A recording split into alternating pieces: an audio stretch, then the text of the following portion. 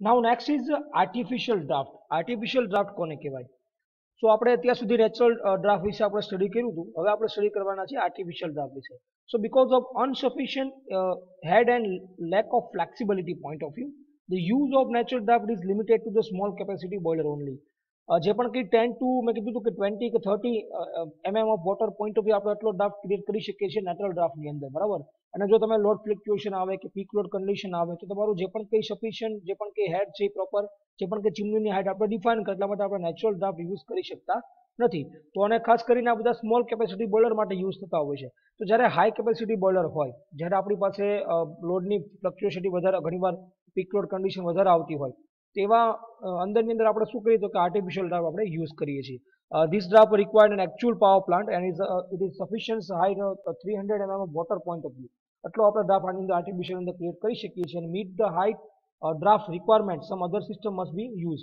હવે જે આ ડ્રાફ્ટ આપણે ક્રિએટ કરવો હોય તેના માટે આપણે શું કરવું પડે? બીજા એક્સ્ટ્રા જે પણ આપણી પાસે ઇક્વિપમેન્ટ છે એનો આપણે શું કરવો પડે? યુઝ કરવો પડે, બરાબર. So that point of view આપણે આર્ટિફિશિયલ ડ્રાફ્ટ અહીંયા યુઝ કરશું, બરાબર.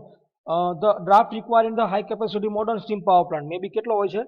330 to 350 mm of water જેટલો આપણે મેન્ટેન કરવો પડે.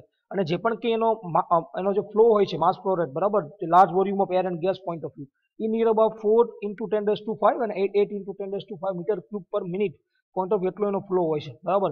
તો ખાસ કરીને આ પોઈન્ટ ઓફ વ્યૂ આપણે જે આર્ટિફિશિયલ ડ્રાફ્ટનો યુઝ કરતા હોઈએ છીએ.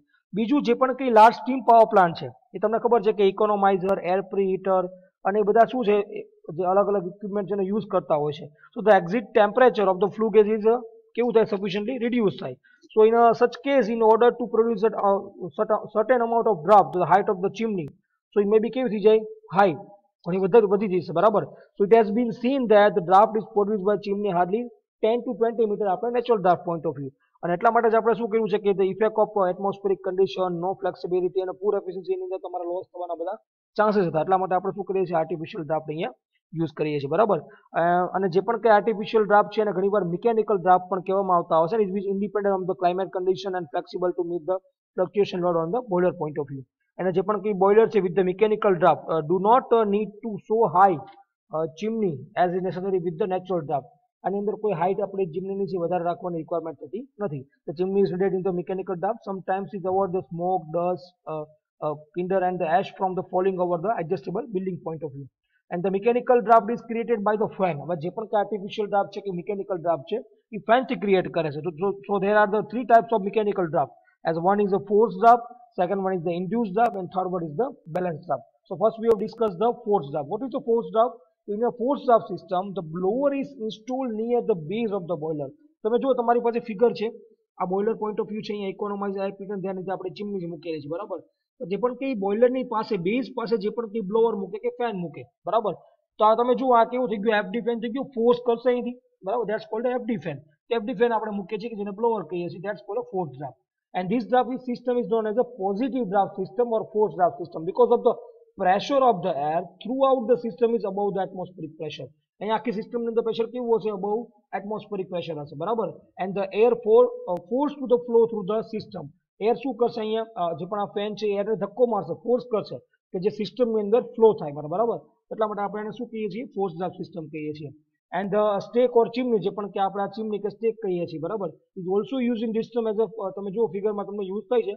બટ આ જે ચીમની છે એનો જે ભાગ છે એ ડ્રાફ્ટ પ્રોડ્યુસ કરવા માટે થતો નથી, બરાબર. Is not much sufficient for the producing a draft point of view.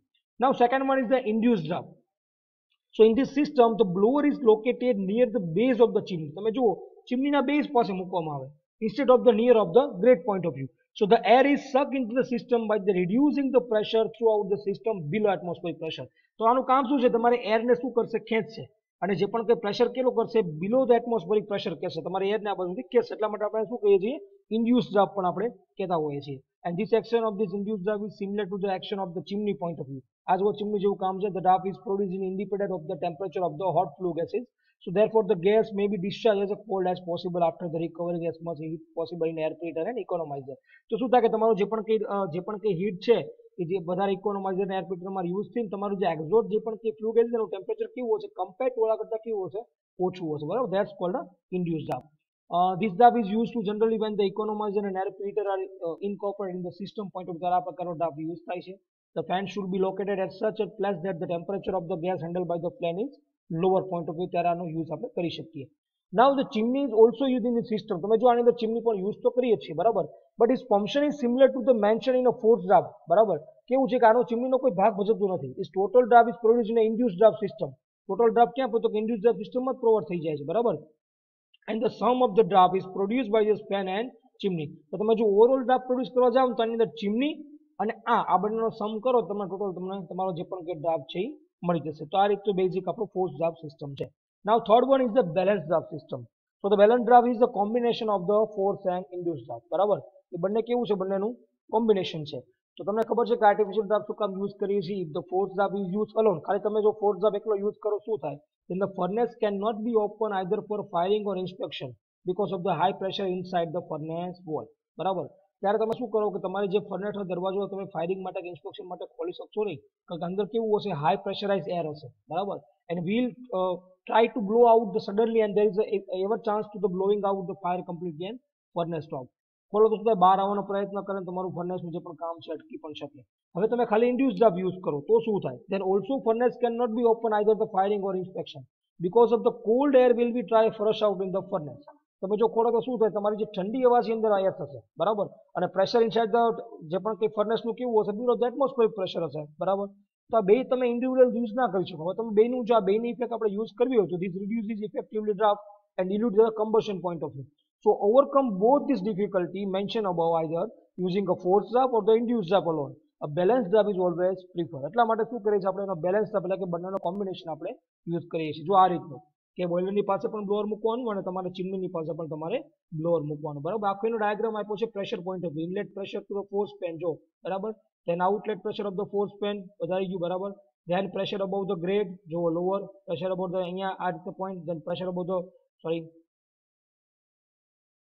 then pressure above the grade, then તમારું જો pressure down to then pressure induced draft પાસે વધ્યું. તો આખો આ ડાયાગ્રામ જો આના પોઈન્ટ ઓફ વ્યૂ પ્રેશરને કેવી રીતે વધઘટ થાય છે, આ તમારી એટમોસ્ફેરિક લાઈન છે, તો એ રીતે પ્રેશરની અંદર વધઘટ તમે આ બંનેનો કોમ્બિનેશનથી કરી શકો બરાબર. નાઉ advantage of the mechanical draft over the natural draft. ત્રણ ડ્રાફ્ટ ભણ્યા આપણે, ફોર્સ ડ્રાફ્ટ, ઇન્ડ્યુસ ડ્રાફ્ટ અને બેલેન્સ ડ્રાફ્ટ. તેનો natural draft point of view આપણા શું એડવાન્ટેજ, એટલે જે પણ કંઈ લિમિટેશન હતી ને નેચરલ ડ્રાફ્ટ એના એડવાન્ટેજ થઈ જશે. The artificial mechanical draft is better the control for more economic than natural draft. The rate of the combustion is high as the available draft is more. બધા draft હોય તો combustion પણ વધશે. The better distribution and mixing of air and fuel ઓલામાં નથી થતું બરાબર, અહીંયા પોસિબલ થશે. And therefore the quantity of air required per kg of fuel કેવી રહેશે, ઓછી રહેશે. Because third one is that the air flow can be regulated according to the requirement by the changing of draft pressure. એરનો flow તમે control કરી શકો જે રીતે draft pressure આપણે જોતું હોય એ મુજબ બરાબર. Fourth one, the chimney draft is produced at the cost of thermal efficiency of the plant because it is necessary to exhaust the gas at a high temperature and to produce the draft બરાબર. અને in mechanical draft તમે જોવા જાવ તો exhaust can be ઠંડો બહાર જશે compared to natural draft point of view બરાબર. અને જે પણ કંઈ તમારું lower possible temperature before the exhaust and the improve the overall thermal efficiency of the plant point of view. તો આ રીતે આપણા મિકેનિકલ અને નેચરલ ડ્રાફ્ટનું આપણું કમ્પેરિઝન પણ અહીંયા આપણે જોઈએ. તો આ રીતે તમારું અહીંયા જે ચેપ્ટર છે, ચેપ્ટર નંબર 4 એ આપણે અહીંયા કમ્પ્લીટ થાય છે.